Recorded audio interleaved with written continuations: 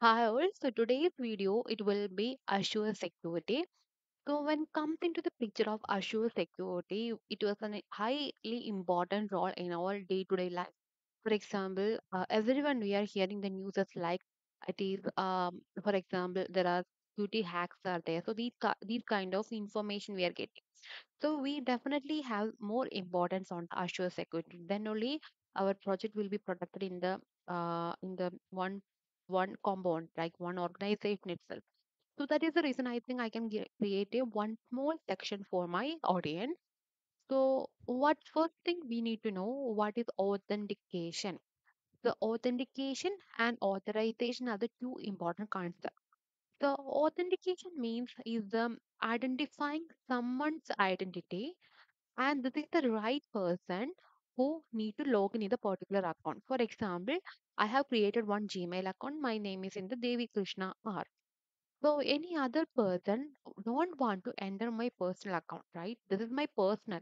Gmail is my personal. Don't want to interfere my account. If anyone hack those things, it will be affect my Facebook, Instagram, everything, right? So that means before anyone logging into my credential, there is a security check before logging that one. So that is called the authentication. We need to identify this is the correct person login into the particular user account. Same way we can define in our cases, like for example, in the organization itself, um, someone who outside the organization don't want to enter in a particular organization account. It will be affect the security. So that time we need to know who are under this particular account, project account. Then only we can give the access. So it is used to by both the server and client. Server uses the authentication when someone want to access the information and the server need to know who is the access the information. The client uses when he want to know his same server claim to be. That is important. Then the authentication by server is done mostly using the username and password. Most commonly we are using, right? Everywhere we are creating an account with the particular account and password only give we can access into it. So that is important. Then card, retina, scam. So this is an example. The authentication does not ensure the task until the process one person can do what file he can view, read, or update. It mostly identifies who's the person, the system, and actually. Then how it will be possible in Azure. Mainly, there are a lot of information are available. If you're really interested to know these kind of thing, definitely you can join my camps also. There's a boot camp will be on. I will give some hints up also because if you're more in depth, because when you're working in a project, definitely you want to know in depth of everything. But today I will give some kind of hint. First thing will be the Azure Active Directory.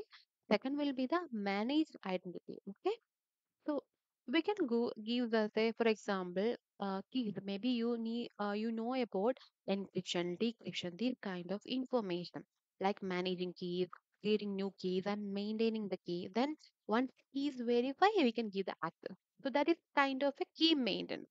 So if you see like that, for example, a server one, we need to pass information from server B. We need to access. So definitely we need a key need to send into server B. Once key validation completed, it will be back to server A. This is the limitation between the sending the keys directly. Okay. So comes into the picture once it is completed, we can use an extra server to maintaining the key, generating the key because we can remove the overload of key generation and key verification from here. So here we can what we can do, we are maintaining the Azure Active Directory to maintaining the key. For example, any project account email IDs we can use to verify these are the person who already aware in or who already in the particular account itself. So there's a separate thing we are maintaining in the cloud that is called a Azure Active Directory. Then next will be Azure Managed Identity. Managed Identity means we need to move the credential mostly it is under the service principle. Credentials are moved out of the application code, identify, created, and tied to resource lifecycle. Okay, one click within means we need to maintaining all the things in a separate way, gives an extra or additional information in your hand.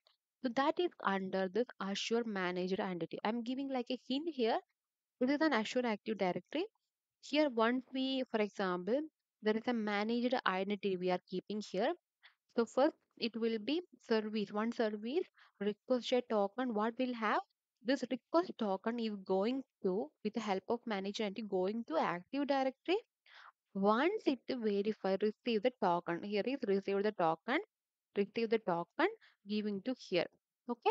Then once it's completed, the request with the token. So it will be moving to here. In the first fifth one, it will be moving to here. Then verify the token in the Azure data directory.